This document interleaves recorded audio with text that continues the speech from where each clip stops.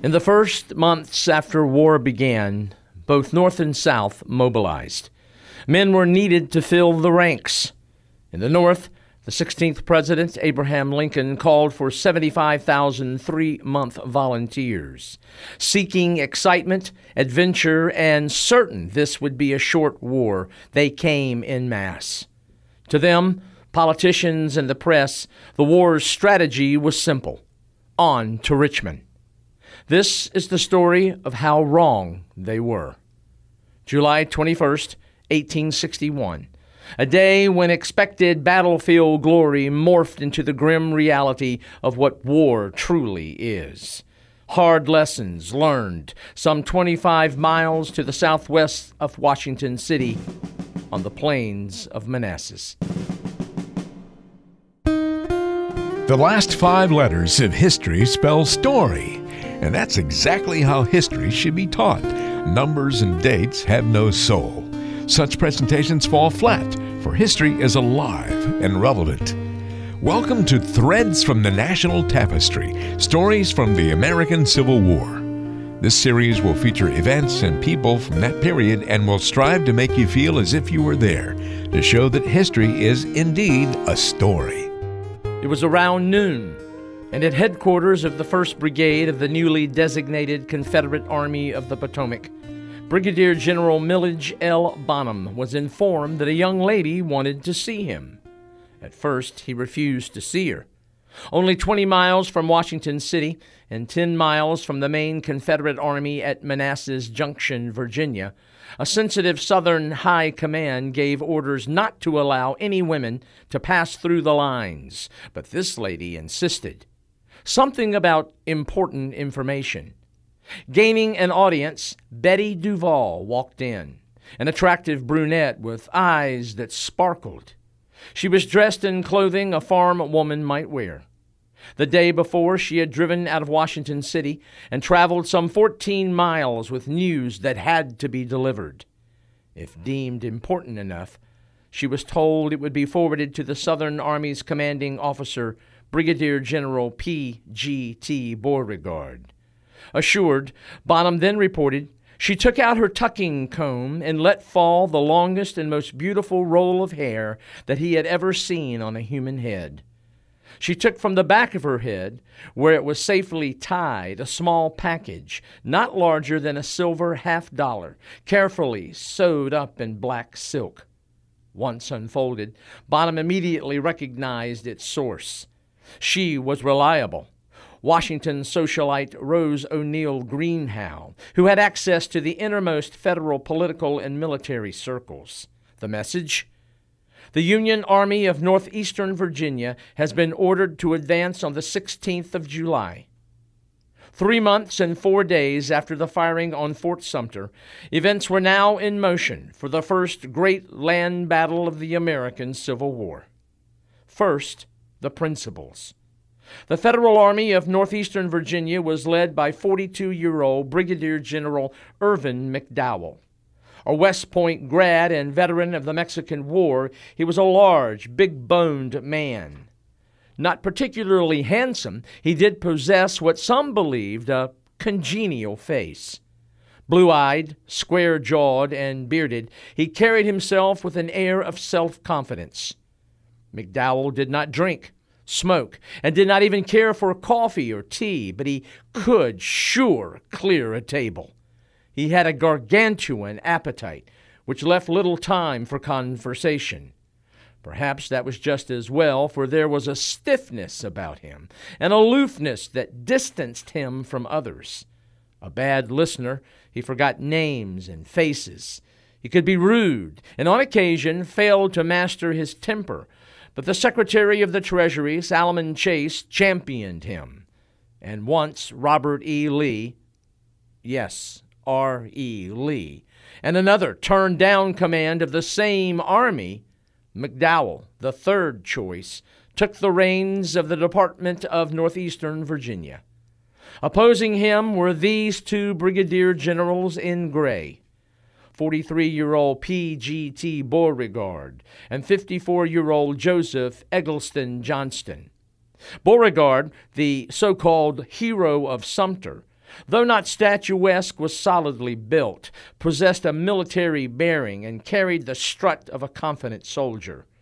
With sharp nose, bright eyes, and square jaw, he wore an immaculate mustache and wore his hair medium length with the sides brushed slightly to the front, as was the style of the day. The Creole from Louisiana was born in 1818 and grew up accustomed to the life and privilege of money. And because of that, he did have a certain arrogance about him. Both he and his counterpart, McDowell, graduated in the West Point class of 1838, McDowell 23rd of 45, and Beauregard 2nd.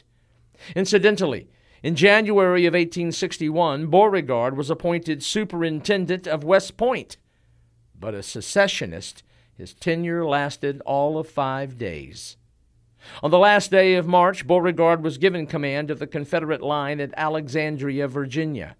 On June the 1st, he took field command of the 21,800-man Confederate Army of the Potomac, headquartered at Manassas Junction. And then there was Joseph E. Johnston, who commanded the 12,000-man Confederate Army of the Shenandoah, which was headquartered near Winchester, Virginia. A small, slight man, he had wispy hair, a goatee, and graduated 13th of 46 in the class of 1829, which included Robert E. Lee, who graduated 2nd. Johnston, nicknamed the Fighting Gamecock, was a proud man and quite sensitive about his reputation. To illustrate, once he was invited to a hunt. He was known to be a crack shot, yet throughout the day, the bird was always too high or too low, the dogs were too close or too far away, and as a result, fearing he might tarnish his reputation, never took a shot the whole day. Johnston's Confederate Army was opposed by 18,000 men under 69-year-old Union Major General Robert Patterson. Born in Ireland in 1792, his family immigrated to Pennsylvania in 1798. He was a veteran of the War of 1812 and served with current Federal General-in-Chief Winfield Scott back in the Mexican conflict. In fact, in 1861, he and Scott were the only two men in the Union who had exercised high command at headquarters and in the field. Now, with McDowell's army advancing from Washington City toward Manassas, Patterson's mission that July was to keep Johnston's Confederate force pinned down. Simply put, he failed, and that would create serious consequences. At 2 p.m. on July the 16th, as Betty Duval and Rose O'Neill Greenhow reported, McDowell's force marched out of Washington City. It was a hot and dusty day that Tuesday, and the march was one that the Union commander did not want to make, but political and popular pressure forced his hand. 90-day enlistments were about to run out, and On to Richmond dominated northern headlines. McDowell's force numbered some 37,000, and they were as varied in training as were the colors of their uniforms. Their march was difficult. Untrained soldiers broke ranks at every stream and blackberry patch. There were inexplicable, lengthy halts. One at Accotink Creek serves as an example. The stream ran through a steep ravine. To cross it, a single log. Until corrected, the advance of McDowell's entire army funneled down to one man crossing one log, one at a time. Incredibly, all of McDowell's 5 divisions still made their marching objective for the day. On the 17th of July, more heat, dust, and straggling, but Confederate-held Fairfax Courthouse fell without a single Union casualty. The next day, Centerville, Virginia was occupied. 8 miles ahead, Beauregard prepared to meet the enemy. He had his entire force behind a little meandering stream known as Bull Run. His Confederate line ran some 6 miles from the stone bridge on the Warrenton Turnpike to Union Mills Ford on the right. Beauregard felt certain that McDowell would attack him at Mitchell's Ford on Bull Run, and so he prepared to meet it. 9 Confederate brigades defended 3 miles of Bull Run and 3 likely to be used fords. An attack did come on July the 18th, but not at Mitchell's Ford. It came at Blackburn's Ford, when a Federal reconnaissance ran into more than they could handle. McDowell had ordered Union Brigadier General Daniel Tyler and elements of his 1st Division to test Confederate strength. Tyler, who did not much care for McDowell, was aware that the vital railroad junction of Manassas was only 3 miles away, and with visions of glory he exceeded his orders. Standing in his way, however, was a Confederate brigade under James Longstreet, whose men made excellent use of Bull Run and its brushy cover. Taking casualties and realizing he'd kicked over a Confederate beehive, Tyler tried to call back his men, but a general's worst nightmare. He realized he had lost control of the situation he created. McDowell arrived on the scene around 3:30 in the afternoon and was white hot. Tyler finally retired, but his rash advance cost him 19 killed, 38 wounded, and 26 presumed killed or wounded. Longstreet's brigade won a morale-building engagement, but at the cost of 15 killed, 53 wounded, and 2 missing. The fight that day reinforced Beauregard's belief that McDowell was intent on forcing his men across Bull Run in the Mitchell's Ford area, and Federal repulse at Blackburn's Ford brought him another 24 hours to prepare, and time for Confederate reinforcements to arrive. Beauregard was pleased about that day, and he had even more reason to be jubilant when he learned that Joe Johnston had been ordered to leave the Harper's Ferry, Winchester area and join him at Manassas. While Patterson's force just north of the Potomac sat on its hands, Johnston's army slipped away.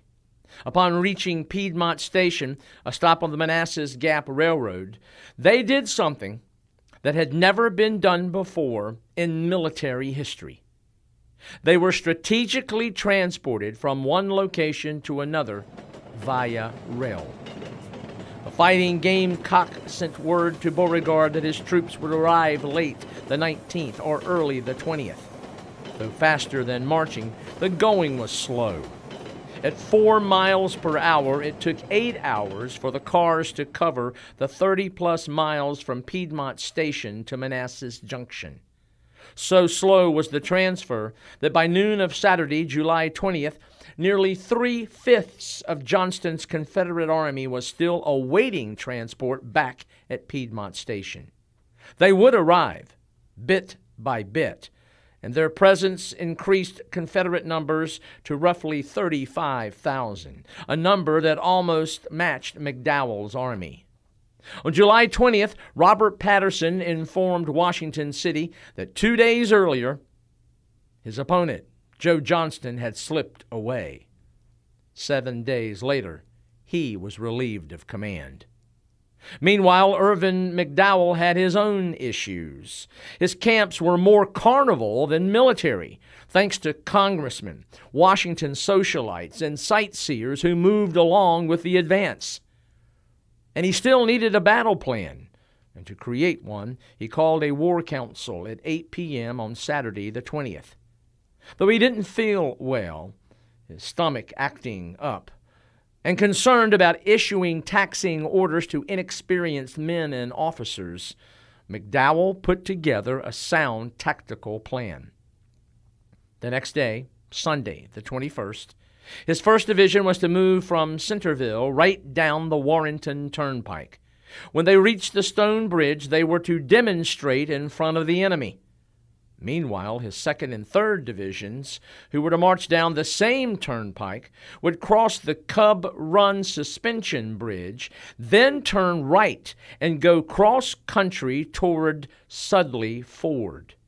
Once across, those 2 divisions would be in position to strike an exposed and unsuspecting Confederate left. The meeting broke up at 11 p.m. There was no comment. McDowell did not ask for any. At 2 a.m., and under a full moon, reveille sounded in the Federal camp. Slow to form, it took an hour for the first Union troops to finally move. For McDowell, their advance seemed agonizingly glacial, but his 1st Division, as planned, reached the Stone Bridge a little after 5 a.m. There, awaiting him, was a 37-year-old South Carolina colonel by the name of Nathan George Shanks Evans, an 1848 West Point grad who finished 36th in his class of 38. He had the 4th South Carolina, 1st Louisiana, 2 small squadrons of cavalry, and 2 artillery pieces. He also had an ever-present Prussian orderly who had, strapped to his back, a 1-gallon drum. Evans called it his barrelita, and it was filled with whiskey. A soldier said of the South Carolinian, he was at the same time about the best drinker, the most eloquent swearer, and the most magnificent bragger I ever saw.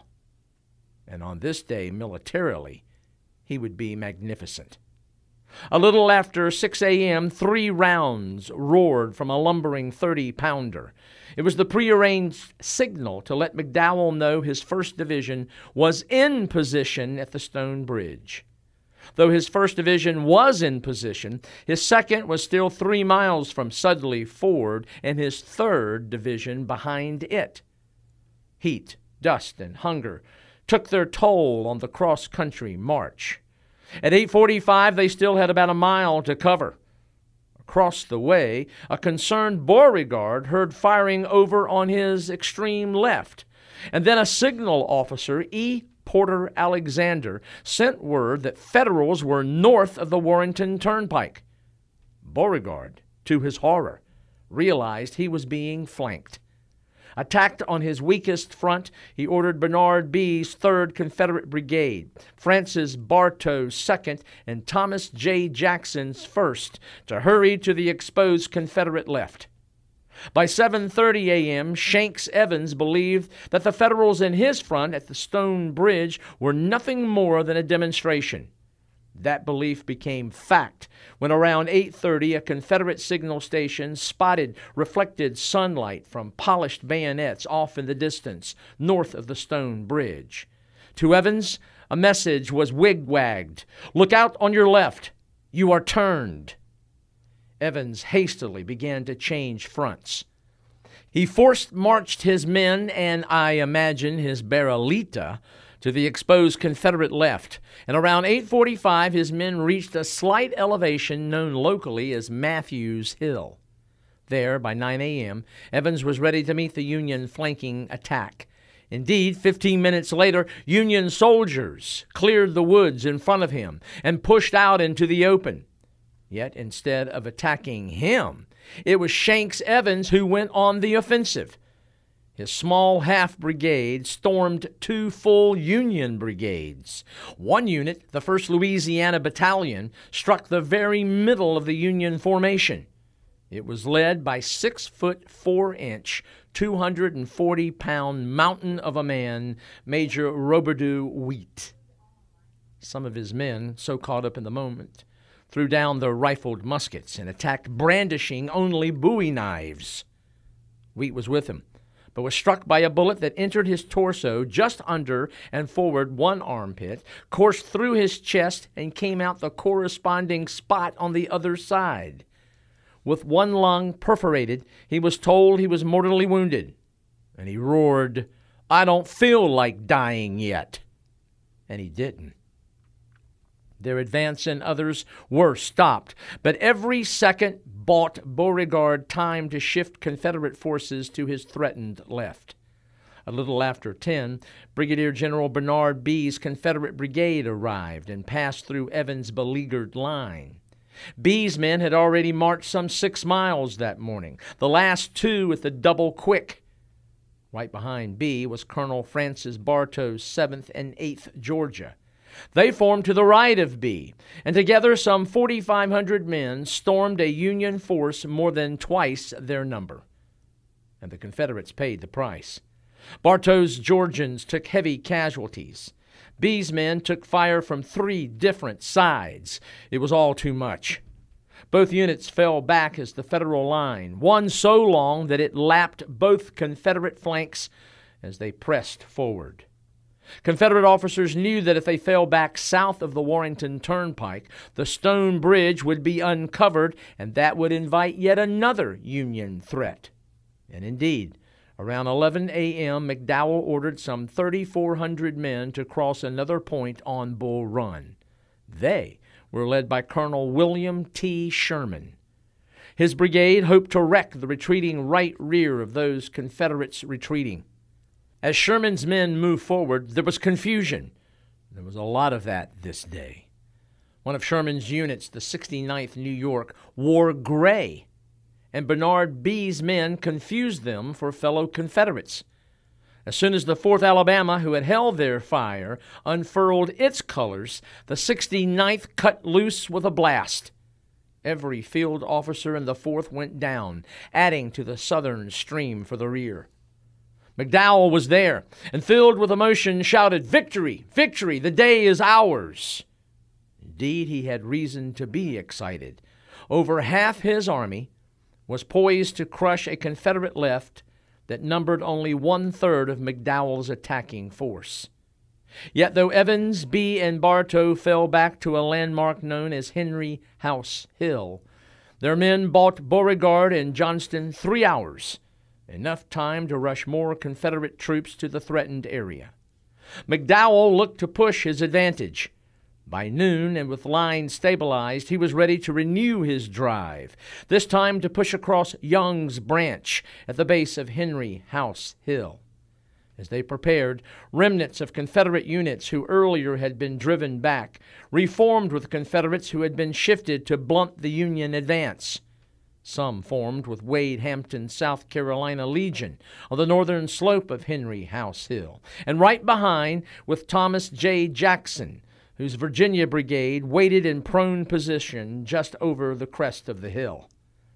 Anticipating the confusion of uniforms worn that day, for there was no standardization of uniforms as yet, Jackson had his men tie white cotton fabric strips around their hats or arms. Each was given a watchword and signal: strike the left breast with their right hand and shout, "Our homes!" And then, in the heat of battle, a timeless moment. On the right of Jackson's brigade, a rider dashed madly toward them. It was Bernard B. To Jackson he shouted, "General, they are beating us back." Laconically, Jackson answered, "We will give them the bayonet."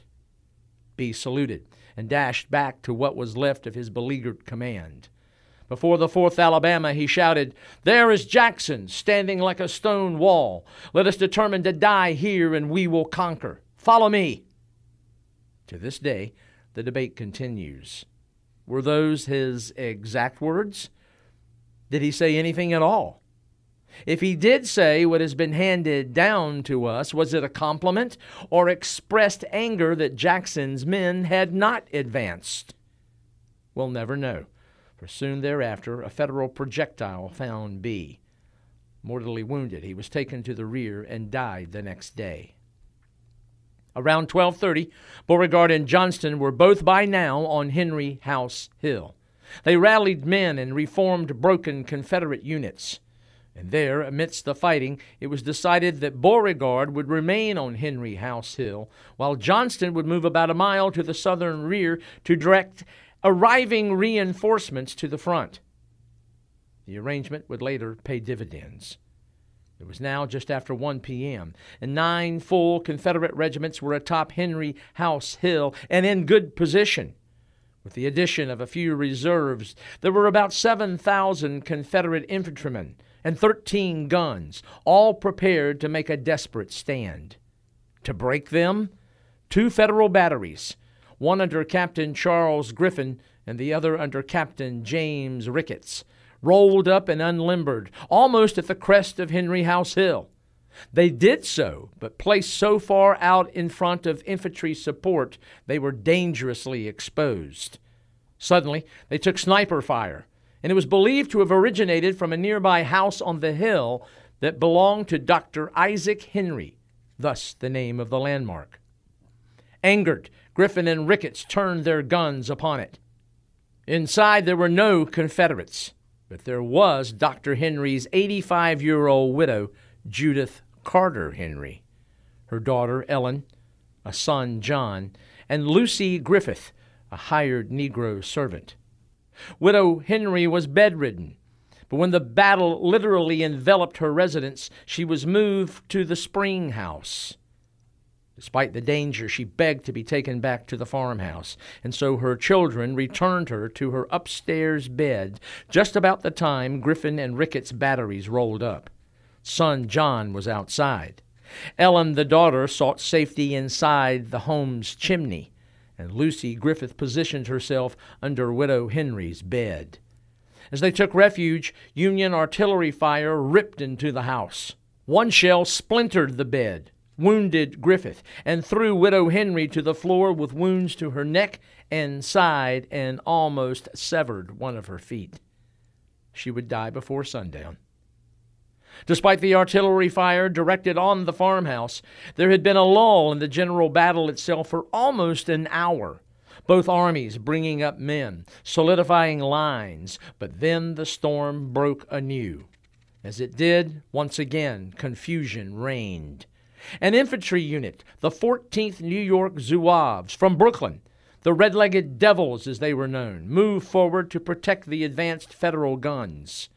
Their course brought them close to Jackson's far-left Confederate regiment, the 33rd Virginia. Their colonel, Arthur C. Cummings, uncertain of the approaching unit's allegiance, told his men to hold their fire while he gave the designated watchword and signal. His delay was costly, for the New Yorkers delivered a devastating volley. It was also about this time there was another casualty to yet another Confederate general. This time it was Jackson. He had raised his left hand to give an order, and as he did, a Federal projectile struck him between fore and middle fingers, breaking his middle digit between the knuckle and first joint. Wrapping it with a piece of cloth, he said nothing and refused to leave the field. Within minutes, another Confederate officer almost lost his life. As Beauregard rode to a Louisiana unit, a shell exploded directly under his horse, disemboweling the animal, but he miraculously was spared. Then yet again, amidst the heat, dust, smoke, and grime of battle, another case of mistaken identity. Though they were told to hold their position, the 33rd Virginia, dressed that day in blue uniforms, advanced on Griffin's Federal battery, who saw their approach. Griffin ordered 2 of his canister-loaded guns to turn on them. As they were being pivoted, McDowell's chief of artillery, Major William F. Berry, believing the infantrymen in blue were remnants of the 14th New York, shouted, "Captain, don't fire there! Those are your battery supports." Griffin shouted back, "They are Confederates as certain as the world. They are Confederates."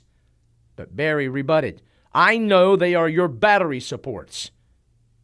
Griffin reluctantly turned his guns away.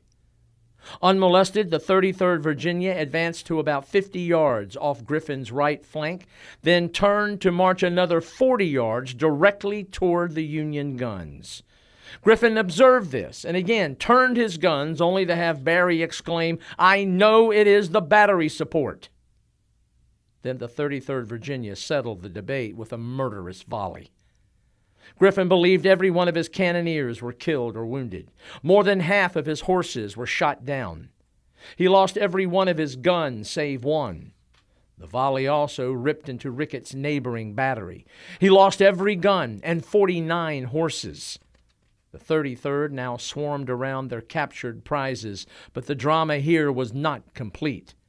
Repeated volleys from Federal infantry drove the Virginians away, forcing them to leave every captured gun that only moments before had been spoils of war. It was now just after 2, and both armies' main strength was on Henry House Hill.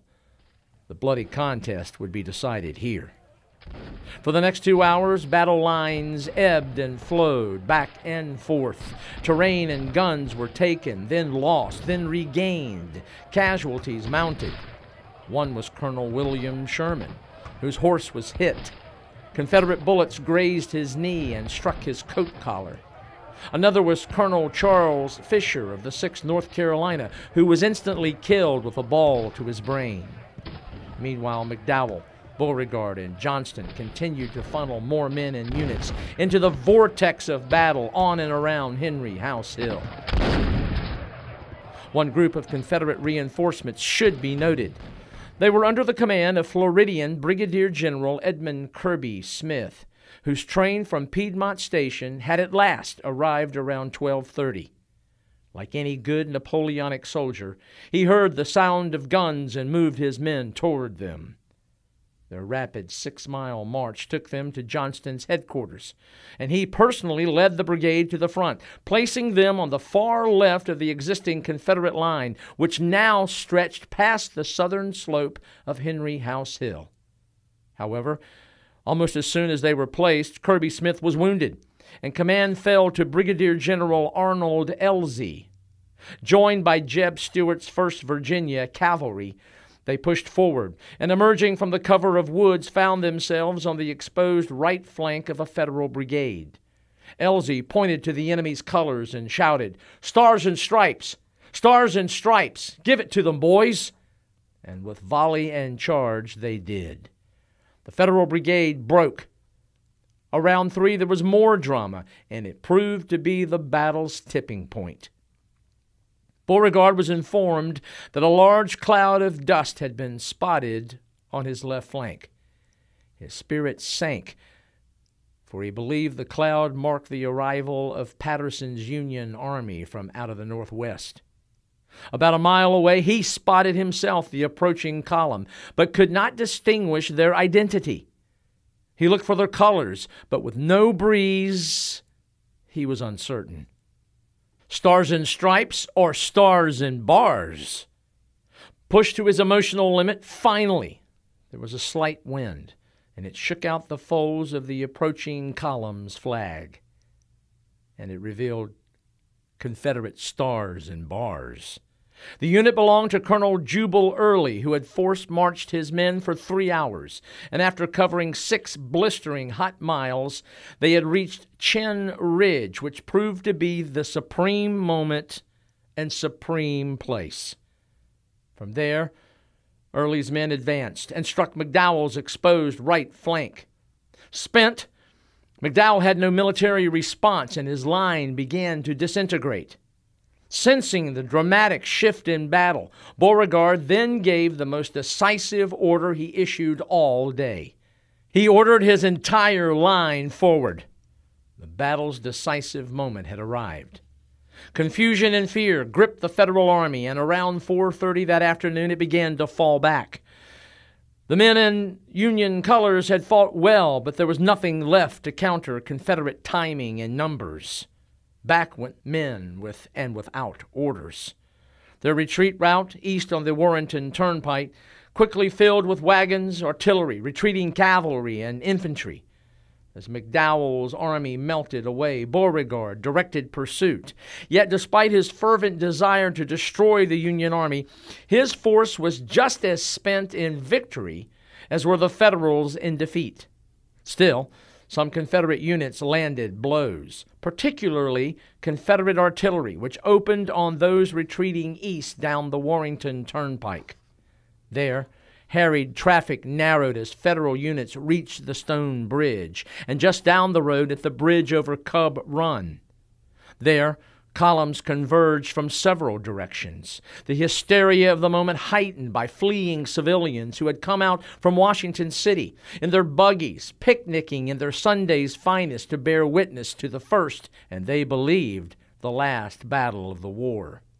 Into that confused, tangled mass of humanity, a Confederate artillery shell landed directly atop the bridge. It panicked horses and caused a wagon to overturn. With escape over Cub Run now blocked, Union retreat unraveled into rout. Reportedly, the last to cross Cub Run Bridge was Irvin McDowell. He reported 460 killed, 1,124 wounded, and 1,312 missing for a total of 2,896 casualties. A more accurate assessment would put Union losses over 3,000. Though defeated, he did put together a defensive line just south and west of Centerville. It was almost dark when he called his officers together. The majority voted to withdraw back to the capital, some 25 miles away. During the meeting, McDowell was so exhausted, he fell asleep. His battle plan had been good, but his concern about inexperienced men in their first battle was prophetic. Back on the battlefield, there was Confederate elation. President Jefferson Davis was there, and for a while actually joined Confederate troops in their pursuit. From the day's fight, 27 cannon had been captured, as well as forges, battery wagons, teams of horses, equipment of all kinds, over 500 rifles, and 500,000 rounds of ammo. Reports put Confederate casualties at 387 killed, 1,582 wounded, and 13 missing for a total of 1,982. A better estimate might be just over 2,000. Despite the human loss, President Davis suggested a congratulatory telegram to the nation and began to write it out. When he finished, he affixed his signature. Interestingly, Beauregard and Johnston were not invited to sign. Silently, Beauregard boiled. The president suggested that pursuit should be renewed at first light the next day, but it never materialized. There was no drive on Washington City, and to answer an age-old what if, quite honestly, none could possibly have been successfully made. All the next day, reflecting the mood of a defeated Northern army and stunned nation, it rained. Back at Manassas, Beauregard and Johnston began to analyze their victory. Of approximately 33,000 available troops, they had fought the battle with 17,000, of which 12% had been casualties. They had won because, quite simply, they had the incredible good fortune to have had reinforcements which arrived throughout the day of the 21st. And once they did, they had been placed at the right place and right time. While Beauregard inspired and demonstrated personal courage, reforming regiments and leading them back into line, Joe Johnston, though in the rear, exerted more command influence. He called up regiments and brigades and dispatched them. It was he who extended the Confederate left, which eventually decided the battle. Yet, Beauregard, the more well-known of the two, the so-called hero of Sumter, received most of the glory. So much so that horses, boats, babies, songs, and poems were named for him. His name splashed in headlines.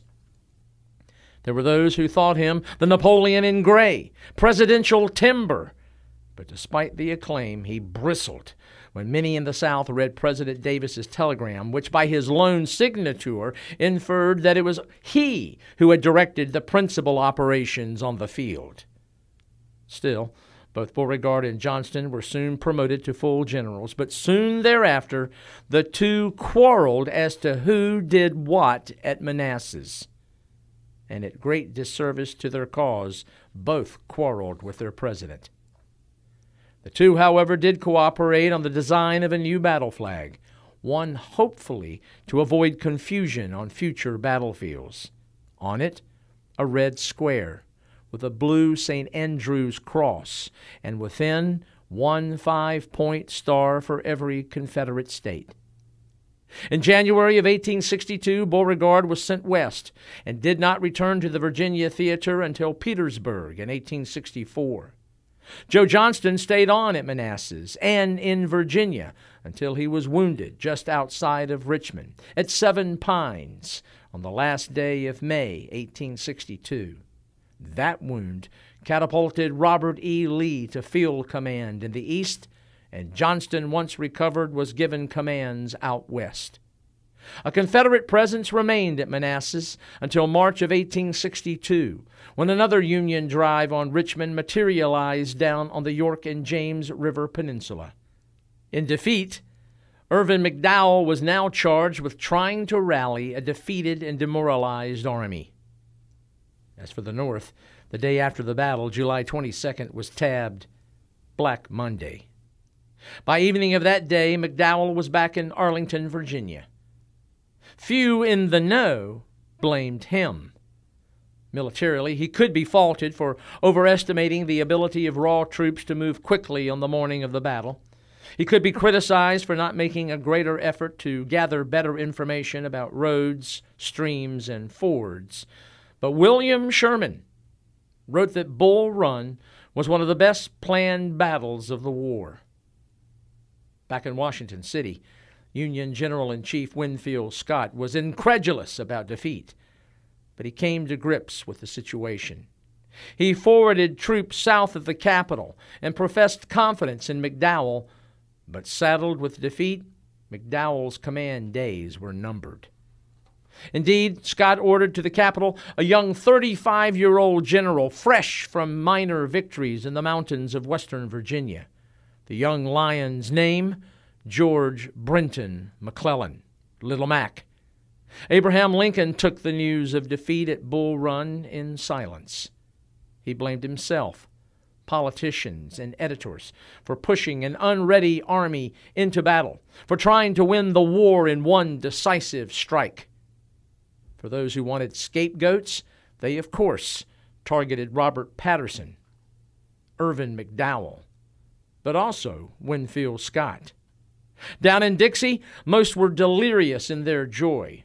In their minds, the question of manhood had been settled. Yet the truly wise understood that Union defeat would prompt rededication, a digging deep within their psyche.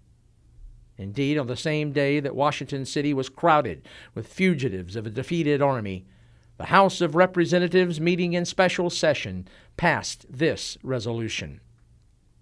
Resolved, that the maintenance of the Constitution, the preservation of the Union, and the enforcement of the laws are sacred trust, which must be executed, that no disaster shall discourage us from the most ample performance of this high duty, and that we pledge to the country and the world the employment of every resource, national and individual, for the suppression, overthrow, and punishment of rebels in arms. For the North, defeat in the conflict's first major battle was a blow to the gut. If you will forgive the curious juxtaposition, the Union's Pearl Harbor. Bitter reversal, yet grim resolve to eventually prevail. Tough lessons gathered from events on a hot and humid Sunday in July of 1861. Lessons learned from defeat along the winding banks of Bull Run on the plains of Manassas. For the North, after the defeat at Bull Run, there was rededication and recommitment. Even in the victorious South, soon thereafter, there came the unsettling realization that the conflict would not be a short 6-month affair. There would be many more battles, far more human sacrifice. Indeed, only 13 months after the first Battle of Manassas, the war would require a second confrontation on the same bloodied soil. Such is the nature of war. And for 31 million Americans, the July 1861 fight along Bull Run reinforced the fact that wars, particularly civil wars, rarely end when people hoped they would. I hope you will join us for the next installment when we follow the life and controversial military career of the man who replaced Irvin McDowell, the man who took command of the Federal Army that defended Washington City, George Brenton McClellan. Until then, I'm Fred Kiger. Thank you for listening.